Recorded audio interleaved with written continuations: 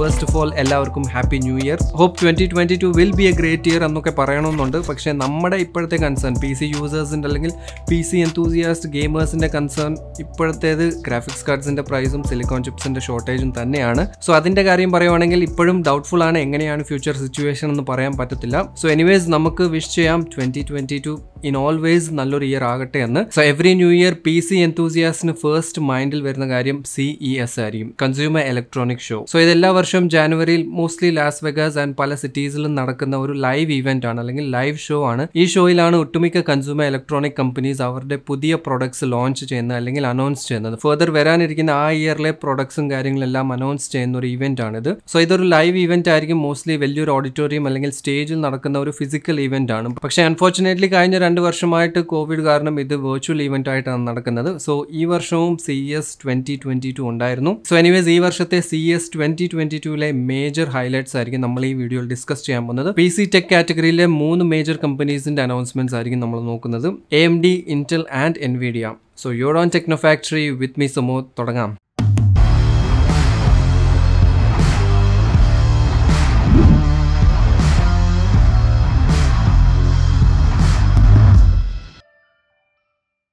So first AMD CES 2022ൽ announce ചെയ്ത പ്രൊഡക്ട്സിന്റെ highlights ആണ്. ഇതിൽ first Ryzen 6000 series mobile APU processors ആണ്. Zen 3+ ആർക്കിടെക്ചർ ബേസ്ഡ് 6 നാനോമീറ്റർ പ്രോസസ്സിൽ വരുന്ന RDNA 2 graphics first time mobile അല്ലെങ്കിൽ APU സീരീസിൽ ഇംപ്ലിമെന്റ് ചെയ്യുന്ന സീരീസ് ആണ് 6000 സീരീസ് APU പ്രോസസ്സേഴ്സ്. APU എന്ന് പറയുമ്പോൾ ഇത് ഇപ്പം അനൗൺസ് ചെയ്തത് മൊബൈൽ പ്രോസസ്സേഴ്സ് അല്ലെങ്കിൽ ലാപ്ടോപ്പ് പ്രോസസ്സേഴ്സ് മാത്രമാണ്. ഫ്യൂച്ചറിൽ എന്തായാലും 6000 സീരീസിന്റെ APUസും വരുന്നതായിരിക്കും വിത്ത് RDNA 2 ഗ്രാഫിക്സ്. ഫൈനലി വെഗ ഗ്രാഫിക്സിൽ നിന്ന് മാറി പവർഫുൾ ആയിട്ടുള്ള RDNA 2 ഗ്രാഫിക്സിലോട്ട് മാറുവാണ്. അത് മാത്രമല്ല ഫസ്റ്റ് ടൈം ഒരു മൊബൈൽ പ്രോസസ്സർ അല്ലെങ്കിൽ ഒരു APU പ്രോസസ്സറിൽ 5 GHz വരെ boost out of the box കിട്ടുന്ന പ്രോസസ്സേഴ്സ് ആയിരിക്കും 6000 സീരീസ്. അതുകൊണ്ട് തന്നെ പ്രോസസ്സർ പെർഫോമൻസ് നോക്കുവാണെങ്കിൽ 1.3 ടൈംസ് ഫാസ്റ്റർ ആയിരിക്കും ആൻഡ് ഗ്രാഫിക്സിന്റെ പെർഫോമൻസ് 2 ടൈംസ് ഫാസ്റ്റർ ആയിരിക്കും. സോ 69% വീഡിയോ എഡിറ്റിംഗിൽ ഫാസ്റ്റ് ആണ് compared to 5800U and also double the rendering and gaming performance ആയിരിക്കും compared to previous generation. So overall പഴയ ജനറേഷനിലെ top of the line പ്രോസസ്സറുമായിട്ട് compare ചെയ്ത് നോക്കുമ്പോൾ 28% multi threaded അപ്ലിക്കേഷൻസിലും 11% single threaded അപ്ലിക്കേഷൻസിലും overall 28% productivity and content ക്രിയേഷനിൽ performance uplift കാണുന്നത്. So mostly 6000 series laptops promise ചെയ്യുന്നത് high performance, high efficiency at low power consumption and higher battery life ആണ്. And നേരത്തെ പറഞ്ഞ പോലെ ഇത് first time ആയിരിക്കും RDNA 2 ഗ്രാഫിക്സ് ലാപ്ടോപ്സിൽ വരുന്നത് അല്ലെങ്കിൽ ഒരു മൊബൈൽ പ്രോസസ്സർ ഓർ APUസിലോട്ട് വരാൻ പോകുന്നത്. RDNA 2 ഗ്രാഫിക്സ് പുതിയ ലേറ്റസ്റ്റ് ഗ്രാഫിക്കൽ ഫീച്ചേഴ്സ് എല്ലാം സപ്പോർട്ട് ചെയ്യുന്നതായിരിക്കും. For example ray tracing, hardware ray tracing, AMD FSR feature and DirectX 12. So ഇനി വരാനിരിക്കുന്ന thin and light ലാപ്ടോപ്സിലും 1080p gaming possible ആയിരിക്കും വിത്ത് RDNA 2 ഗ്രാഫിക്സ്. അതേപോലെ 6000 സീരീസിന്റെ മറ്റ് ഫീച്ചേഴ്സ് പറഞ്ഞേക്കുന്നത് USB 4 സപ്പോർട്ട് ചെയ്യുന്നതായിരിക്കും. Up to 40 Gbps data transfer speeds ആയിരിക്കും നമുക്ക് കിട്ടുന്നത്. അതേപോലെ PCIe Gen 4 സപ്പോർട്ട് ചെയ്യുന്നതായിരിക്കും. Gen 4 NVMe SSDs സപ്പോർട്ട് ചെയ്യും പുതിയ ലാപ്ടോപ്സ്. DDR5 LPDDR5 സപ്പോർട്ട് വരുന്നതായിരിക്കും. Wi-Fi 6, Bluetooth 5.2, HDMI 2.1, DisplayPort 2.0 standard, AMD FreeSync Premium and HDR ആണ് മറ്റ് ഫീച്ചേഴ്സ് പുതിയ Ryzen 6000 series based mobile processors ഉള്ള ലാപ്ടോപ്സിന്റെ. And next RDNA 2 mobile ഗ്രാഫിക്സിന്റെ classification നോക്കുവാണെങ്കിൽ ഇങ്ങനെയാണ്. Ultra thin gaming ലാപ്ടോപ്സിൽ Radeon RX6000S series ആയിരിക്കും. And normal ആയിട്ടുള്ള gaming laptops നോക്കുവാണെങ്കിൽ 6000M XT variant ആണ്. So RX6000S series 20% thinner design ആയിരിക്കും ആൻഡ് ലൈറ്റ് വെയ്റ്റ് ലാപ്ടോപ്സിലാണ് മോസ്റ്റ്ലി ഇത് use ചെയ്യാൻ പോകുന്നത്. ഹൈ പെർഫോമൻസ്, പവർ എഫിഷ്യൻസി ആണ് മെയിൻ ആയിട്ടുള്ള ഫീച്ചേഴ്സ്. കോമ്പാക്ട് ലാപ്ടോപ്സിലായിരിക്കും കൂടുതലും ഇത് വരുന്നത്. സോ ടോട്ടൽ 3 റേഞ്ച് അല്ലെങ്കിൽ 3 ഡിഫറെന്റ് മോഡൽസിലായിരിക്കും RDNA 2 മൊബൈൽ ഗ്രാഫിക്സ് വരുന്നത്. ഇതിൽ RX6000S സീരീസിൽ RX6800X, RX6700S, RX6600X ഇതാണ് 3 മോഡൽസ്. ആൻഡ് 6000 സീരീസ് M അല്ലെങ്കിൽ XT മോഡൽസിൽ RX6850M XT, RX6650M XT and budget ലാപ്ടോപ്സിൽ RX6500M and 6300M ആയിരിക്കും ഗ്രാഫിക്സ് വരുന്നത്. ഇനി നെക്സ്റ്റ് ഡെസ്ക്ടോപ്പ് യൂസേഴ്സിനുള്ള ഒരു ഗ്രാഫിക്സ് കാർഡാണ് അനൗൺസ് ചെയ്തത്. Radeon RX6500XT. ഇതൊരു budget entry level graphics card ആയിരിക്കും. പ്രൈസ് $199 ആണ് AMD പറയുന്നത്. ഇന്ത്യൻ പ്രൈസിലോട്ട് കൺവേർട്ട് ചെയ്ത് നോക്കുമ്പോൾ അപ്രോക്സിമേറ്റ്ലി 15,000 rupees റേഞ്ച് ആണ് വിത്തൗട്ട് ടാക്സ് വരുന്നത്. സോ $15,199 കൺവേർട്ടഡ് പ്രൈസും ടാക്സും കൂടി ആഡ് ആകുമ്പോൾ ടോട്ടൽ ഇന്ത്യൻ പ്രൈസ് എത്രയാണെന്ന് എനിക്കറിയത്തില്ല. അത് ഒബ്വിയസ്ലി ഈ പറയുന്ന കാൽക്കുലേഷൻ ഒന്നും അല്ലായിരിക്കും. 25-30ക്ക് മേലെയൊക്കെ പോകുമായിരിക്കും. എൻ്റെ എക്സ്പെക്ടേഷൻ ഇങ്ങനെയാണ്. ആൻഡ് ഈവൻ ദോ ഒരു ബഡ്ജറ്റ് ഗ്രാഫിക്സ് കാർഡ് ആണെങ്കിലും ഇതുവരെയുള്ള ഗ്രാഫിക്സ് കാർഡ്സുമായിട്ട് കമ്പയർ ചെയ്യുമ്പം ഏറ്റവും കൂടുതൽ ബൂസ്റ്റ് ക്ലോക്ക് ഇതിലാണ്. 2.6 GHz ബൂസ്റ്റ് ക്ലോക്ക് സ്പീഡ് പറയുന്നത്. So performance wise bench mark chart AMD compare ചെയ്ത് കാണിച്ചത് GTX 1650 RX570 തമ്മിലാണ്. So 1080p high setting ഗെയിമിംഗിലാണ് test എല്ലാം ചെയ്തത്. 23 to 59% ഇൻക്രീസ് ആണ് പല ഗെയിംസിലും കാണുന്നത്. മോസ്റ്റ്ലി ഇതെല്ലാം ബാറ്റിൽ റോയൽ ഗെയിംസ് ആണ്. ആൻഡ് AMDയുടെ FSR ഫീച്ചർ എനേബിൾ ചെയ്യുവാണെങ്കിൽ 20 to 30 FPS കൂടുതൽ കിട്ടുന്നതായിരിക്കും. സോ $199 പെർഫോമൻസ് വൈസും സ്പെക്സ് വൈസും അത്യാവശ്യം നല്ലൊരു entry level gaming graphics card തന്നെയാണ്. Radeon RX6500 നെക്സ്റ്റ് അനൗൺസ് ചെയ്തത് AMD Ryzen 3D V-Cache design ഉള്ള പ്രോസസർ ആണ്. 3D V-Cache അല്ലെങ്കിൽ 3D സ്റ്റാക്കിംഗ് ടെക്നോളജി യൂസ് ചെയ്തുകൊണ്ടുള്ള പുതിയ പ്രോസസേഴ്സ് ആണ്. പുതിയ പ്രോസസർ മീൻസ് പുതിയ ആർക്കിടെക്ചർ അല്ലെങ്കിൽ എൻറ്റയർലി ചേഞ്ച്ഡ് സീരീസ് ഒന്നുമല്ല. ഇപ്പോൾ ഉള്ള 3D ചിപ്ലെറ്റ് ഡിസൈനിൽ തന്നെ 3D V-Cache ആഡ് ചെയ്തുകൊണ്ട് എൻഹാൻസ് ചെയ്ത മോഡൽസ് ആണ്. സോ ഇപ്പോൾ ഉള്ള 3D ചിപ്ലെറ്റ് ഡിസൈൻ നോക്കുവാണെങ്കിൽ ഇതിൽ നമുക്ക് ചെറിയ ചിപ്ലെറ്റ്സ് ആയിട്ടാണ് അറേഞ്ച് ചെയ്ത് വെച്ചേക്കുന്നത്. ഈ ചെറിയ ചിപ്ലെറ്റിനകത്താണ് CCD ആൻഡ് CCX വരുന്നതും. സോ ഈ CCX-ലാണ് കോഴ്സും L3 ക്യാഷ് എല്ലാം അറേഞ്ച് ചെയ്ത് വെച്ചേക്കുന്നത്. ഈ ഡയഗ്രാമിൽ നിങ്ങൾക്ക് കാണാൻ പറ്റുന്നുണ്ടാവും. സോ ഇപ്പോൾ പുതിയ 3D V-Cache ഡിസൈനിൽ ഒരു 64 MB L3 ക്യാഷും കൂടെ അതിൻ്റെ മേളിൽ ആഡ് ചെയ്തിട്ടുണ്ട്. സോ മേളിൽ വെക്കുന്നതുകൊണ്ട് direct copper to copper contact ആയിരിക്കും. അതുകൊണ്ട് തന്നെ കോഴ്സിൻ്റെയും L3 ക്യാഷിൻ്റെയും ആ ഒരു കമ്മ്യൂണിക്കേഷൻ ഫാസ്റ്റർ ആയിരിക്കും. ലേറ്റൻസി കുറയ്ക്കാൻ പറ്റും. സോ ഒബ്വിയസ്ലി ഓവറോൾ പെർഫോമൻസ് നല്ലപോലെ ഇൻക്രീസ് ചെയ്യാൻ പറ്റുന്നതായിരിക്കും. സോ പുതിയ 3D V-Cache ഡിസൈനിലെ Ryzen 7 ഒരു മോഡലിനെ കുറിച്ചാണ് പറഞ്ഞത്. Ryzen 7 5800X3D എന്നാണ് പേര്. സ്പെക്സ് വരുന്നത് 8 കോഴ്സും 16 ത്രെഡ്സ് ആയിരിക്കും. 3.4 GHz മുതൽ 4.5 GHz വരെ ബൂസ്റ്റ് കിട്ടുന്നതായിരിക്കും. 64 MB 3D V-Cacheഉം 36 MB 2D ക്യാഷുമാണ് വരുന്നത്. So total cache memory 100 MB ആയിരിക്കും. TDP വാല്യൂ 105 വാട്ട്സ് ആണ്. And most importantly 400 and 500 series motherboard support ചെയ്യുന്നതായിരിക്കും. ദാറ്റ് മീൻസ് പഴയ B450 X470 ബോർഡ്സ് ഒക്കെ ഉണ്ടെങ്കിൽ ബയോസ് അപ്ഡേറ്റ് ചെയ്ത് കഴിഞ്ഞാൽ ഈ പുതിയ പ്രോസസ്സേഴ്സ് സപ്പോർട്ട് ചെയ്യുന്നതായിരിക്കും. നേരത്തെ ഞാനൊരു ഹോട്ട് ന്യൂസ് വീഡിയോയിൽ പറഞ്ഞ പോലെ തന്നെ AM4 സോക്കറ്റിൽ തന്നെ നമുക്ക് വേറൊരു ജനറേഷൻ എന്ന് പറയാൻ പറ്റത്തില്ല, പക്ഷേ എന്നാലും ഒരു സീരീസ് ഓഫ് പുതിയ പ്രോസസ്സേഴ്സും വർക്ക് ആവുന്നതായിരിക്കും. ഗെയിമിങ്ങിന്റെ കുറച്ച് ബെഞ്ച് മാർക്സ് കാണിച്ചിട്ടുണ്ടാണ്. കമ്പാരിസൺ ചെയ്തത് Ryzen 5900Xഉം പുതിയ 5800X3D മോഡലും കമ്പയർ ചെയ്തുകൊണ്ടാണ്. സോ വാച്ച് ഡോഗ് ലീജിയൻ ഗെയിമിൽ 36% ഇംപ്രൂവ്മെന്റ് ഉണ്ട്. Far cry 6ൽ 24%, gears 5ൽ 24%, shadow of the ടൂം rider overall 9%, final fantasy ഗെയിമിൽ 16% ഇംപ്രൂവ്മെന്റ് ആണ് കമ്പയർ ടു 5000 സീരീസ്. പഴയ 5000 സീരീസിലെ 5900X അതായത് 12 കോഴ്സും 24 ത്രെഡ്സ് ഉള്ള ഒരു പ്രോസസറുമായിട്ടാണ് കമ്പയർ ചെയ്യുന്നത് വിത്ത് 8 കോഴ്സും 16 ത്രെഡ്സ് ഉള്ള 5800X3D മോഡൽ. ഓവറോൾ നമുക്ക് ഒരു 15% ഗെയിമിംഗ് പെർഫോമൻസ് ഇംപ്രൂവ്മെന്റ് ആണ് കമ്പയർ ചെയ്യുമ്പോൾ കിട്ടുന്നത്. പ്രൈസിംഗ് ഡീറ്റെയിൽസും എക്സാക്ട് അവൈലബിലിറ്റിയും ഡിസ്ക്ലോസ് ഒന്നും ചെയ്തിട്ടില്ല. സ്പ്രിംഗിൽ അവൈലബിൾ ആയിരിക്കും എന്നാണ് പറഞ്ഞത്. So that means April, May, June ആ ഒരു ടൈം പീരീഡിലായിരിക്കും വരുന്നത്. ഇതിൽ തന്നെ വേറെ ഏതെങ്കിലും പ്രോസസ്സേഴ്സ് ഉണ്ടോ എന്നും ഡിസ്ക്ലോസ് ആയിട്ടില്ല. അതൊക്കെ എന്തായാലും കുറച്ച് മാസങ്ങൾ കഴിഞ്ഞ് അറിയുന്നതായിരിക്കും. ആൻഡ് ഫൈനലി ഈ ഷോ കൺക്ലൂഡ് ചെയ്തത് AMD Zen4 ആർക്കിടെക്ചറിന്റെ പ്രോസസ്സർ കാണിച്ചുകൊണ്ടാണ്. എപ്പോഴും കാണിക്കുന്ന പോലെ തന്നെ ഒരു പ്രോട്ടോടൈപ്പ് മോഡൽ ആണ് കാണിച്ചേക്കുന്നത്. ഇപ്പോഴും അണ്ടർ ടെസ്റ്റിംഗിലാണെന്നാണ് പറഞ്ഞത്. സോ പുതിയ generation of AMD Ryzen processors Zen4 ആർക്കിടെക്ചറിലായിരിക്കും. അതും 5 നാനോമീറ്റേഴ്സ് പ്രോസസ്സറിലാണ് ചെയ്യുന്നത്. Next gen DDR5 memory and PCI Gen 5 support ഉണ്ടാകുന്നതായിരിക്കും. So ഇത് എൻറ്റയർലി ചേഞ്ച്ഡ് പുതിയൊരു ആർക്കിടെക്ചർ ആയിരിക്കും. ഈവൻ സോക്കറ്റും ചേഞ്ച് ആവും. LGA ബേസ്ഡ് AM5 സോക്കറ്റ് ആയിരിക്കും വരാൻ പോകുന്നത്.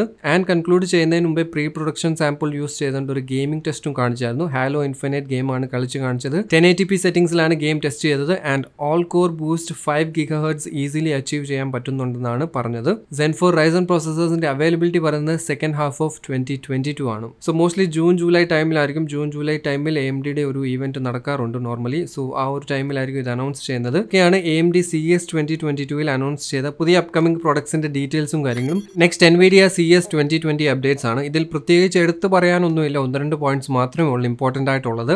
Nvidia പ്രസന്റേഷൻ നല്ല ബോറിംഗ് ആയിട്ടുള്ള ഒരു പ്രസന്റേഷൻ ആയിരുന്നു.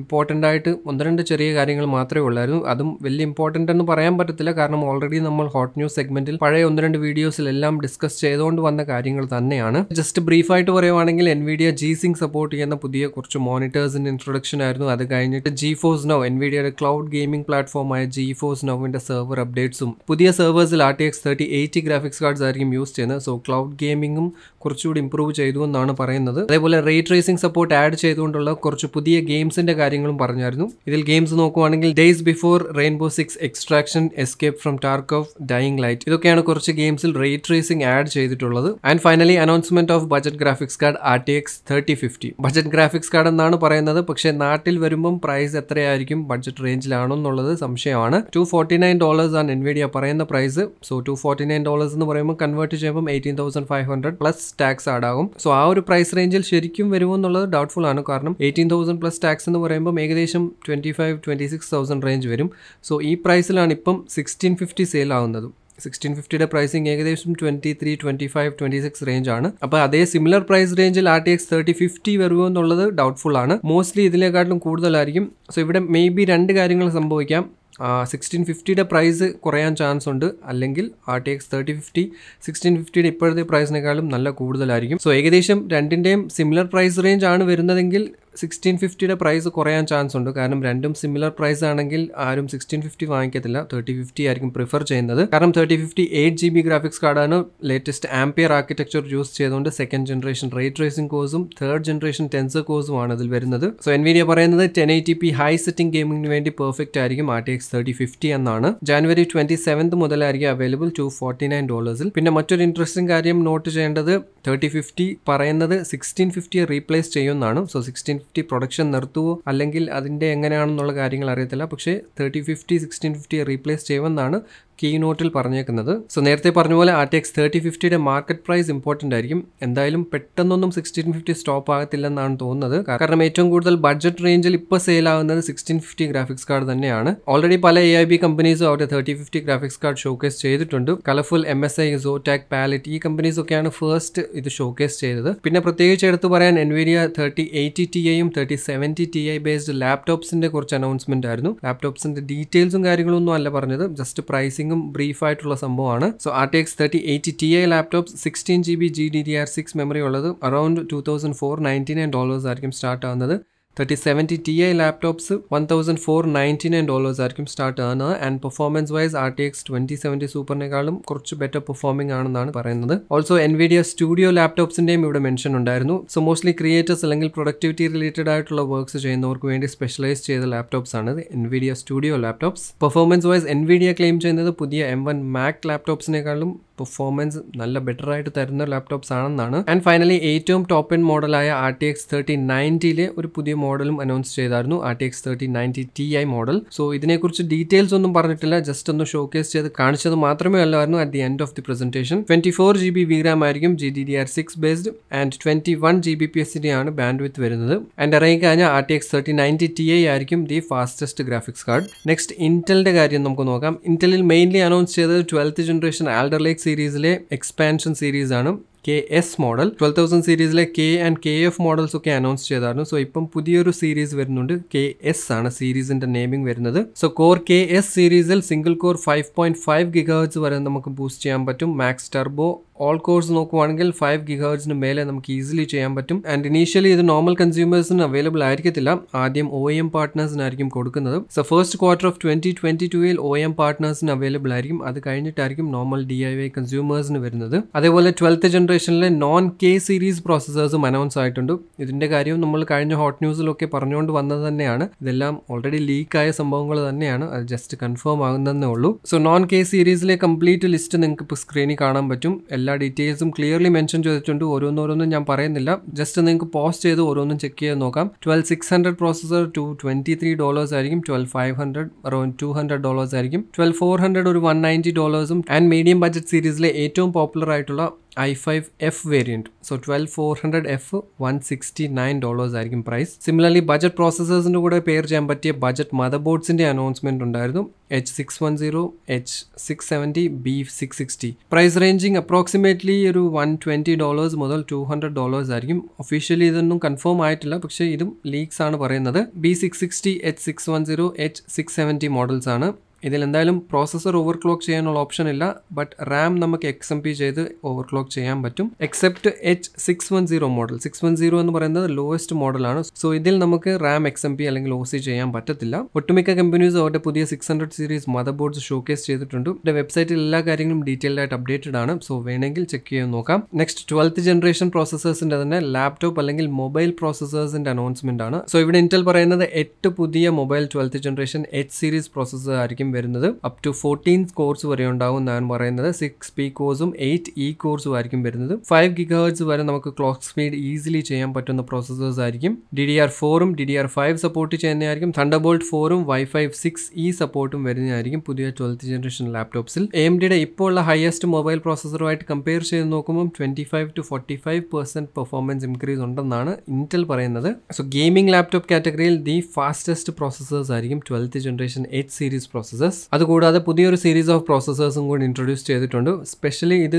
തിൻ ആൻഡ് ലൈറ്റ് ലാപ്ടോപ്സിന് വേണ്ടിയാണ് ഡെവലപ്പ് ചെയ്തേക്കുന്നത്. P series processors Intel i7 1280p, 1260p, 1250p, 1240p, പിന്നെ i3 മോഡൽസിൽ 1220p. സോ ഈ പ്രോസസ്സേഴ്സ് എല്ലാം 12th ജനറേഷൻ്റെ തന്നെ തിൻ ആൻഡ് ലൈറ്റ് ലാപ്ടോപ്സിന് വേണ്ടി സ്പെഷ്യലി ചെയ്ത പ്രോസസ്സേഴ്സ് ആണ് P സീരീസ്. ആൻഡ് ലാപ്ടോപ്പ് സെഗ്മെന്റിൽ തന്നെ ഇമ്പോർട്ടന്റ് അനൗൺസ്മെന്റ് ആണ് 12th ജനറേഷൻ പ്രോസസ്സേഴ്സ് പ്ലസ് ഇന്റലിന്റെ ആർക്ക് ഗ്രാഫിക്സ് കാർഡ്സ് വരുന്ന ലാപ്ടോപ്സ്. സോ ആർക്ക് എന്ന് പറയുന്നത് നമുക്കറിയാം ഇന്റലിന്റെ ഡിസ്ക്രീറ്റ് ഗ്രാഫിക്സ് കാർഡ് ലൈനപ്പ് ആണ്. ആൽക്കമിസ്റ്റ് ലൈനപ്പിൽ വരുന്ന ഫസ്റ്റ് ഗ്രാഫിക്സ് കാർഡ്സ് ആയിരിക്കും ആർക്ക് എന്ന നെയിമിംഗിൽ വരുന്നത്. ആർക്ക് ഗ്രാഫിക്സ് കാർഡ്സിന്റെ അധികം ഡീറ്റെയിൽസ് ഒന്നും കാണിച്ചിട്ടില്ല. പക്ഷേ ഏസർ എന്ന കമ്പനി ആർക്ക് ഗ്രാഫിക്സ് കാർഡിന്റെ ലാപ്ടോപ്സ് ആക്ച്വലി അനൗൺസ് ചെയ്തായിരുന്നു. സോ ഏസർ കൺഫേം ചെയ്തത് ഏസർ സ്വിഫ്റ്റ് എക്സ് എന്ന മോഡൽ ലാപ്ടോപ്പ് ആണ്. ഇതിൽ 12th ജനറേഷൻ പ്രോസസ്സർ ആയിരിക്കും വരുന്നത്. And ഇന്റലിന്റെ very on discrete graphics കാർഡായ arc A370M എന്ന മോഡലായിരിക്കും ഉണ്ടാകുന്നത്. സോ ദാറ്റ് മീൻസ് ലാപ്ടോപ്സിലാണ് ഇന്റൽ അവരുടെ first discrete graphics cards test ചെയ്യുന്നത്. അത് കഴിഞ്ഞിട്ട് നോർമൽ സ്ലോലി ഡെസ്ക്ടോപ്പ് വേരിയൻസിലോട്ടും വരുന്നതായിരിക്കും. ഇതിന്റെ ഡീറ്റെയിൽസ് എന്തായാലും അധികം ഒന്നും പറഞ്ഞിട്ടില്ല, മെൻഷൻ ഒന്നും ചെയ്തിട്ടില്ലായിരുന്നു. സോ ഹോപ്പ്ഫുള്ളി മിഡ് 2022 കഴിഞ്ഞ് എന്തെങ്കിലും അനൗൺസ്മെന്റ് ഉണ്ടാകുമായിരിക്കും. ഈ വർഷം തന്നെ ആൽക്കമിസ്റ്റ് സീരീസ് അല്ലെങ്കിൽ ഇന്റലിന്റെ ആർക്ക് സീരീസ് ഗ്രാഫിക്സ് കാർഡ് വരുമെന്നാണ് എക്സ്പെക്ട് ചെയ്യുന്നത്. അതേപോലെ മറ്റൊരു കാര്യം, ഇന്റൽ വർഷങ്ങൾ കഴിഞ്ഞ് 14 നാനോമീറ്റേഴ്സിന് 10 നാനോമീറ്റേഴ്സിലോട്ട് ഷിഫ്റ്റ് ആയിട്ടുണ്ട്. പക്ഷേ അവരുടെ സ്റ്റോക്ക് കൂളർ ഇതുവരെ ചേഞ്ച് ചെയ്തിട്ടില്ലായിരുന്നു. സോ അതെന്തായാലും 12th generation non F series അല്ലെങ്കിൽ ലോ പവർ കൺസ്യൂം ചെയ്യുന്ന 65 വാട്ട്സിന്റെ പ്രോസസ്സേഴ്സിൽ ചേഞ്ച് ആവുന്നതായിരിക്കും. AMDയുടെ ഒരു തീമാണ് ഇവിടെ ഫോളോ ചെയ്യുന്നത്. 3 different level of പ്രോസസ്സേഴ്സിന് 3 different coolers ആയിരിക്കും വരുന്നത്. നോട്ട് ചെയ്യേണ്ട കാര്യം, എല്ലാ പ്രോസസ്സേഴ്സിന്റെ കൂടെ സ്റ്റോക്ക് കൂളർ വരുന്നതല്ല, ഓൺലി നോൺ കെ മോഡൽസിന്റെ കൂടെ ആയിരിക്കും സ്റ്റോക്ക് കൂളർ വരുന്നത്. സോ ഇതിൽ ലാമിനാർ RH1 എന്ന model cooler ഇന്റലിന്റെ i9 non K മോഡലിന്റെ കൂടെ ആയിരിക്കും വരുന്നത്. കുറച്ചുകൂടെ കമ്പാരിറ്റീവ്ലി ബാക്കി 2 മോഡൽസുമായിട്ട് ടോൾ ആയിട്ടുള്ള ഡിസൈൻ ആണ് ഇവിടെ ഉള്ളത്. ഹൈറ്റ് കൂടിയ ഒരു കൂളറാണിത്. Laminar RM1 model i7, i5, i3 മോഡൽസിന്റെ non K model പ്രോസസ്സേഴ്സിന്റെ കൂടെ ആയിരിക്കും വരുന്നത്. ആൻഡ് ഫൈനലി ലാമിനാർ RS1 എന്ന മോഡൽ ഇന്റലിന്റെ പെന്റിയമും സെലറോൺ സീരീസിന്റെ കൂടെ ആയിരിക്കും വരുന്നത്. സോ ഇതൊക്കെയാണ് ഇന്റലിന്റെ CES 2020 അപ്ഡേറ്റ്സ്. ആൻഡ് ഫൈനലി ഇതെല്ലാമാണ് AMD, Nvidia ആൻഡ് ഇന്റൽ സൈഡിൽ നിന്ന് CES 2022 അവർ അനൗൺസ് ചെയ്ത പ്രൊഡക്ട്സും അവരുടെ ലേറ്റസ്റ്റ് ടെക്നോളജീസും വരാനിരിക്കുന്ന കുറെ പ്രൊഡക്ട്സിന്റെ എല്ലാ ഡീറ്റെയിൽസും. എനിവേസ് 2022 സ്റ്റാർട്ടിങ്ങിലെ ഈ അനൗൺസ്മെന്റും കാര്യങ്ങളും എല്ലാം നല്ലത് തന്നെയാണ്. പുതിയ AMD പ്രോസസ്സർ വരുന്നുണ്ട്. ആൻഡ് മിഡ് 2022 Zen4 ആർക്കിടെക്ചർ വരുന്നുണ്ട്. 6000 സീരീസിന്റെ മൊബൈൽ ലാപ്ടോപ്പ് പ്രോസസ്സേഴ്സും 6000 സീരീസിന്റെ APUസും ഫ്യൂച്ചറിൽ വരുന്നതായിരിക്കും. Also 6500X3D graphics card. Nvidia side RTX 3050യും RTX 3090 Tiയും. And Intel side നോക്കുവാണെങ്കിൽ 12th ജനറേഷന്റെ KS series പ്രോസസ്സേഴ്സും mobile പ്രോസസ്സേഴ്സിൽ H series, P series and U സീരീസിന്റെ പ്രോസസ്സേഴ്സ്. പുതിയ ബജറ്റ് റേഞ്ചിലെ 600 ചിപ്സെറ്റ് ഉള്ള മദർബോർഡ്സ് and upcoming ഇന്റലിന്റെ discrete arc GPUs. ഇതൊക്കെയാണ് main highlights. So anyways video ഇഷ്ടപ്പെട്ടെങ്കിൽ like ചെയ്യാം, ഇല്ലെങ്കിൽ dislike ചെയ്യാം. ഇൻഫോർമേറ്റീവ് ആയിട്ട് തോന്നിയെങ്കിൽ മാക്സിമം ഷെയർ ചെയ്യാം. ആൻഡ് നമ്മുടെ ചാനൽ ഇതുവരെ സബ്സ്ക്രൈബ് ചെയ്തിട്ടില്ലെങ്കിൽ do subscribe to my channel. Also തൊട്ടടുത്തുള്ള മണി ഒന്ന് അടിച്ചിട്ടേക്ക്. അടുത്തൊരു വീഡിയോയിൽ കാണാം. Till then, be positive and stay happy.